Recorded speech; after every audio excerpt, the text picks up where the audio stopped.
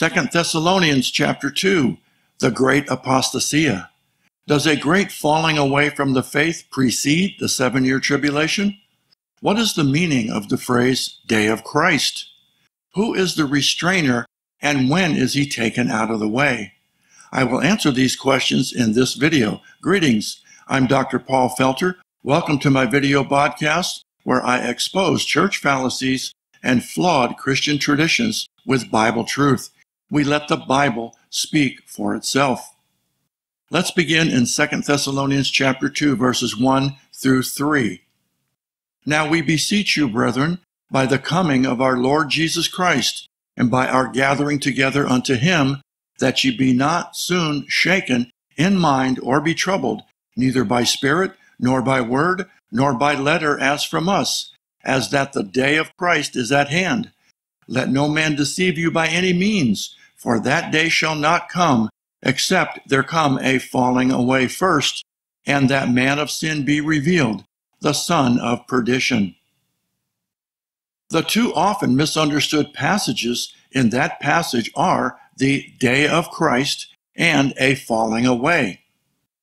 I will address the phrase day of Christ first by making the first sentences, verses 1 and 2, more clear by removing the subordinate clause. As you know, a subordinate clause adds information to the sentence, but does not affect its primary meaning. Removing the subordinate clause will not change the meaning of the sentence. It will make the sentence easier to understand. Now, the subordinate clause is the phrase, by the coming of our Lord Jesus Christ, and by our gathering together unto him. By removing that phrase, a clearer understanding of the sentence comes forth. Don't worry, we'll get to the meaning of the subordinate clause shortly. Here is the sentence of verse 1 and 2 without the subordinate clause. Now we beseech you, brethren, that ye be not soon shaken in mind, or be troubled, neither by spirit, nor by word, nor by letter as from us, that the day of Christ is at hand. Paul is pleading with the believers at Thessalonica not to be shaken in mind. In other words, not to be upset. Don't be anxious or fearful or troubled or disturbed about receiving a word, a forged letter, or a visit from man or spirit claiming that the day of Christ is at hand. Now, before we go further, we must define the phrase day of Christ within the context of the passage. Everyone knows the 3 rules of real estate: location, location, location. But many forget the 3 rules of Bible interpretation are context, context, and context. We must stay in context when defining the meaning of the phrase day of Christ. So many pastors, teachers, and especially modern Bible interpretations assign meanings to words based on definitions found in Strong's, Vine's, or some other Greek lexicon, ignoring the context of the passage. Words can have different meaning depending on the context. The word run can have several different meanings, like run a marathon, run to the store, hit a home run, a run in a stocking, a runny nose, or running water. Each run has its context defined within the sentence wherein it is used. But when it comes to the Bible, many somehow forget the context and assign meanings to words based on their personal beliefs, denominational dogmas, or church tradition, all of which are prone to error and misinterpretation of Scripture. Stop doing that. Let the Bible speak for itself. Let's get back to the phrase day of Christ. A little sanctified common sense goes a long way here. Let's look at some possibilities. Number 1, the phrase day of Christ could refer to the rapture, but the believers would not have been upset or troubled. They would have been happy and rejoicing as they would soon be meeting the Lord in the air. Number 2, the phrase day of Christ could refer to the day of the Lord, the 7-year tribulation. That would give them good reason to be upset and troubled if the tribulation was about to begin. Number 3, Had Paul previously taught them to endure part or all of the 7-year tribulation, then there would be no reason to be upset and ask Paul for clarification on the matter. That would be what they would have expected. Number 4. But had Paul taught that the rapture would precede the 7-year tribulation, then news that the tribulation was at hand or beginning would be very troubling, as that contradicted Paul's teaching. So, it is obvious that the day of Christ is a reference to the day of the Lord, the 7-year tribulation. The use of the word Christ in this phrase, day of Christ, is not an issue, as Jesus Christ is Lord. Day of Christ, day of the Lord, same thing. It's also obvious that Paul taught the believers that the rapture precedes the tribulation. Hearing otherwise would have made them troubled and upset. Let's add the second sentence to complete the context. Now we beseech you, brethren, that ye be not soon shaken in mind, or be troubled, neither by spirit, nor by word, nor by letter as from us, as that the day of Christ is at hand. Let no man deceive you by any means, for that day shall not come, except there come a falling away first, and that man of sin be revealed, the son of perdition. Paul then implores them not to be deceived. Don't give any regard to those that bring teachings that contradict what I have taught you. Don't let them deceive you by any means, by word, by fake letter, or by an evil spirit. We are commanded many times in the New Testament not to be deceived. As we are living in the closing days of the dispensation of grace, deception and propaganda rule the day. Don't you be deceived either. Let's look at the subordinate clause I previously removed, as it sets the subject of the passages. The phrase is, by the coming of our Lord Jesus Christ, and by our gathering together unto him. The coming of the Lord Jesus Christ, at which believers are gathered unto him, is the rapture. The believers at Thessalonica wanted confirmation about the timing of the rapture with respect to the tribulation, the day of Christ. Let's continue in verse 3.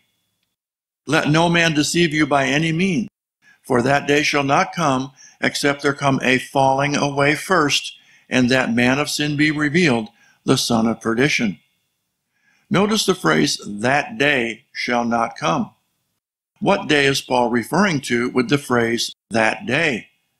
That day refers to a day previously mentioned in the text, the day of Christ, the tribulation. Paul clearly states that day, the day of Christ, the tribulation, will not come except something else comes first, the falling away, the apostasia. Before the tribulation can begin, there must be a falling away or an apostasia. But what does the word apostasia mean? The word only occurs one other time in the King James Bible, that being Acts 21:21. And they that are informed of thee, that thou teachest all the Jews which are among the Gentiles to forsake Moses, saying that they ought not to circumcise their children, neither to walk after the customs. Here the Greek word apostasia is translated forsake. Forsaking Moses means forsaking or departing from the law of Moses, including circumcision and keeping the Jewish customs. How has the word apostasia been used historically?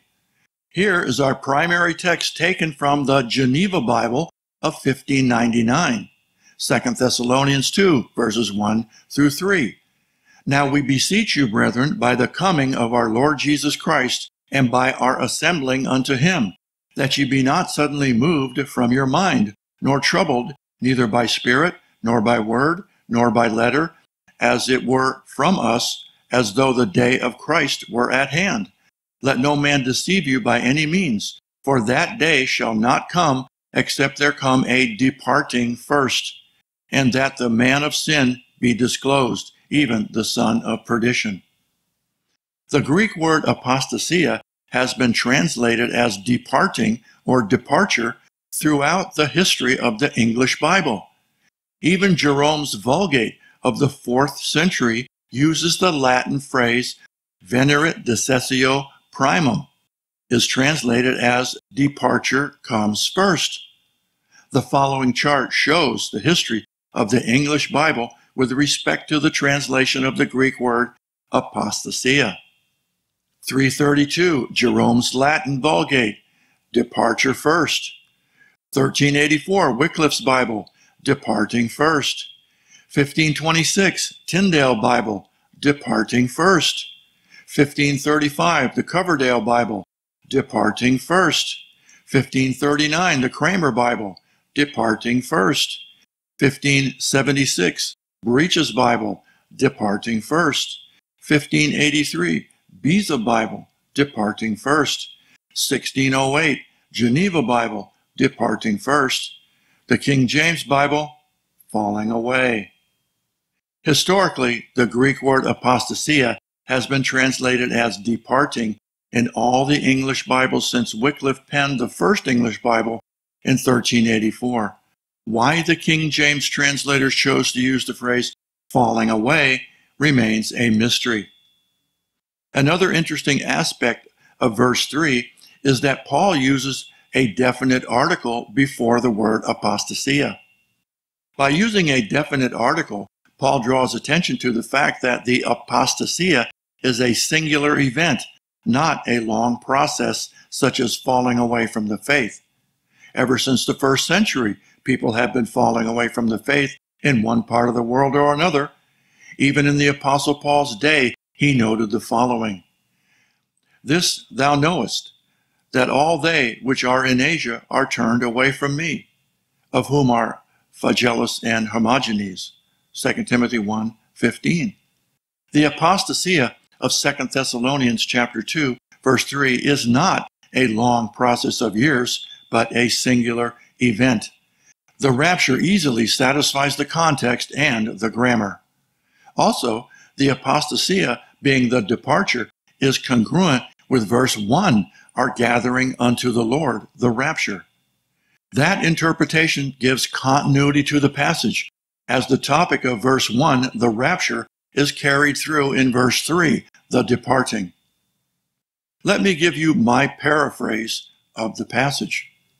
"Now we implore you, brethren, with respect to the coming of our Lord Jesus Christ, and by our gathering together unto him at the rapture, that ye be not distressed, upset, or be troubled, neither by an evil spirit, nor by a spoken word, nor by a forged letter, as from us, that the day of the Lord, the tribulation, is at hand. Let no man deceive you by any means, for that day, the day of the Lord, shall not come, except the rapture come first, and then the man of sin be revealed, the Antichrist, the son of perdition." The timeline for the passage is this. Number 1, the departing, the rapture comes first.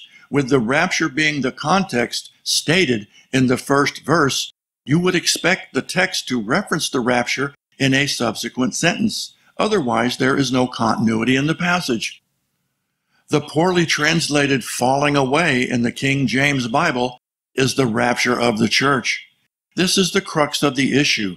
The falling away is the departure, which is the rapture, not a falling away from the faith. Number 2, then the man of sin, the Antichrist, is revealed beginning the tribulation. The prophet Daniel tells us that the tribulation begins with the Antichrist confirming a 7-year covenant with Israel, which includes the rebuilding of the temple. In chapter 9 of his writing, we read, "And he shall confirm the covenant with many for 1 week.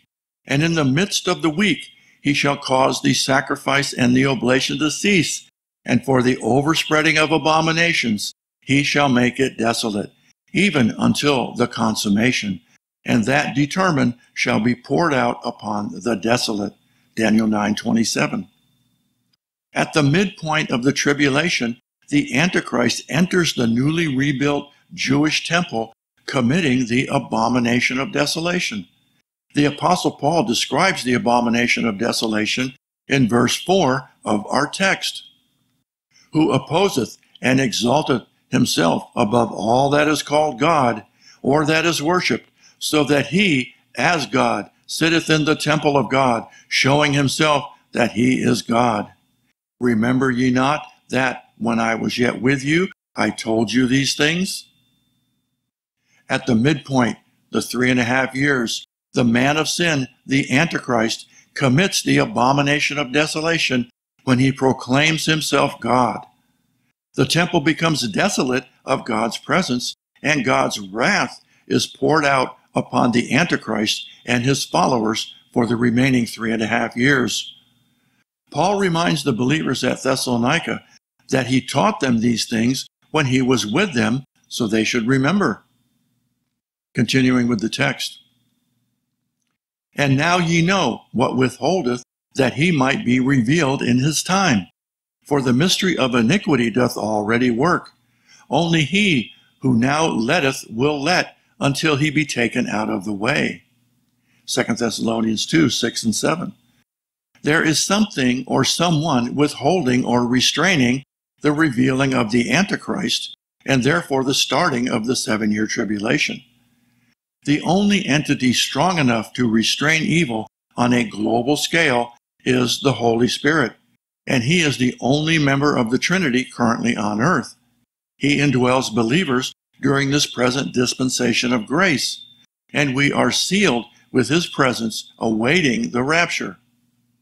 Here again, the continuity of the Holy Spirit being taken out of the way in verse 7 with the rapture is consistent with verse 1, our gathering unto the Lord, who hath also sealed us and given the earnest of the Spirit in our hearts, 2 Corinthians 1:22, in whom ye also trusted, after that ye heard the word of truth, the gospel of our salvation, in whom also that after ye believed, ye were sealed with the Holy Spirit of promise, Ephesians 1:13.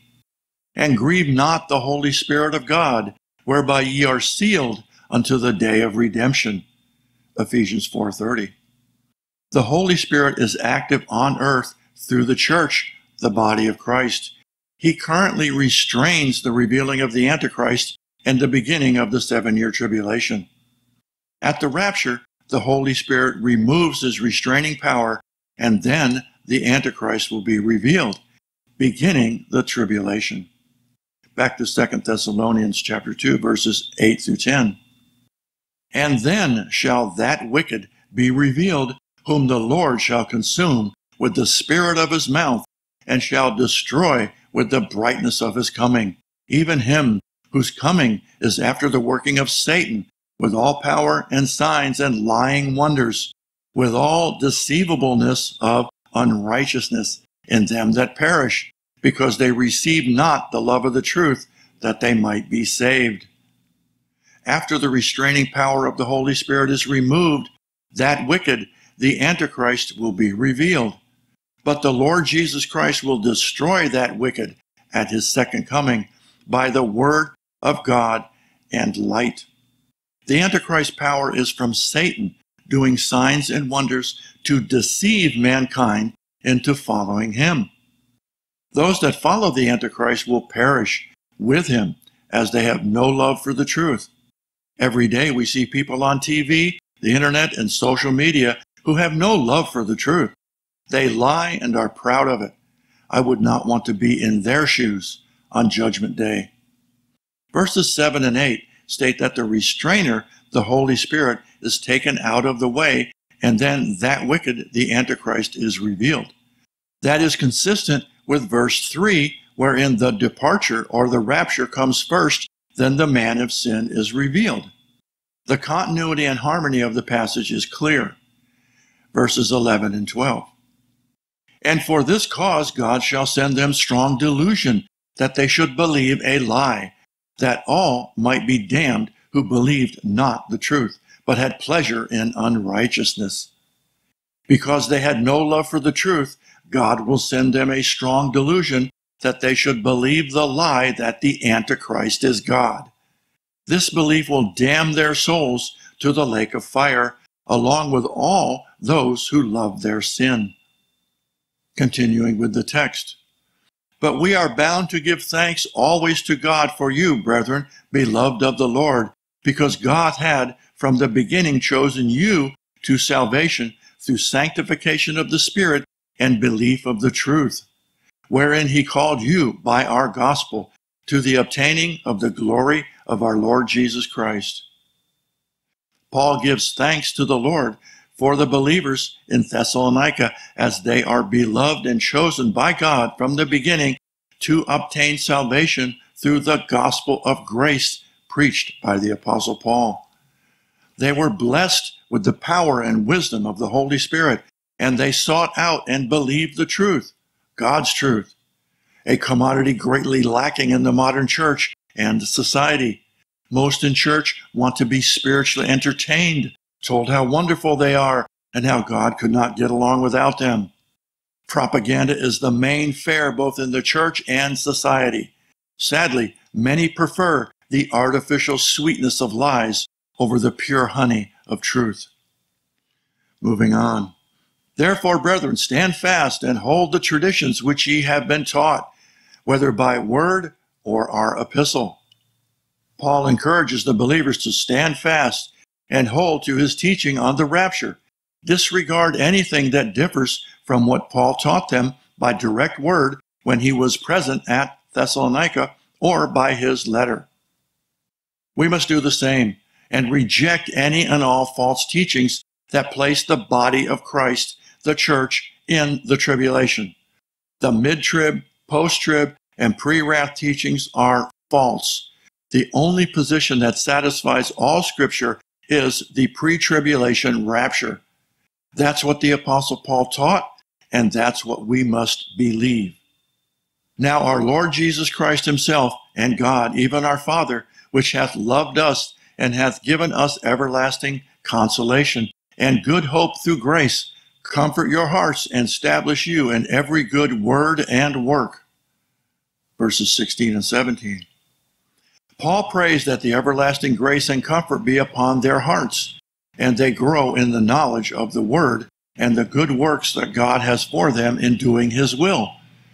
Paul's closing remarks are of grace and comfort as they remember and continue in his teaching on the rapture and the day of Christ. In this chapter, Paul teaches that the rapture, the departing, comes first, and then the man of sin is revealed, beginning the 7-year tribulation. Believers are to take comfort in knowing that they will be removed from earth just prior to the tribulation.